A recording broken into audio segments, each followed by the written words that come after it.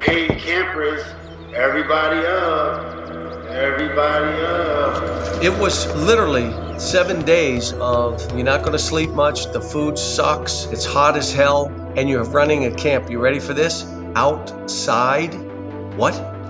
Take advantage of these last 2 days, because being here is something special. Back before the internet, Slam Magazine, and the AAU circuit we know today, there was only one proving ground, outside on the blacktop in the mountains of western Pennsylvania. I am going to blow some stuff by you now that are going to improve your game, and you are a fool if you do not listen. The 5-star basketball camp.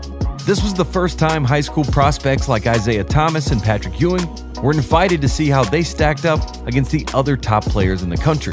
You nervous? No. You should be.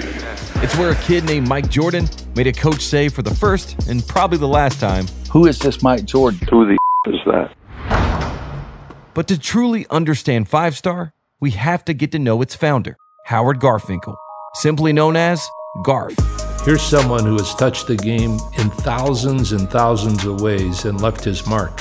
Throughout this series, we'll explore how Garf built the best show in basketball and the stories surrounding the insane amount of talent that came through his camp.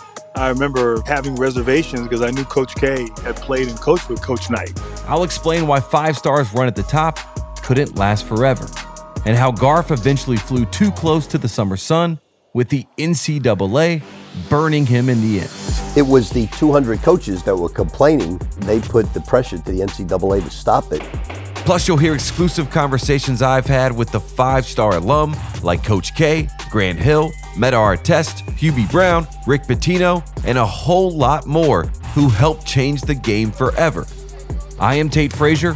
Welcome to the world of 5-star. Coming this fall, wherever you listen to podcasts.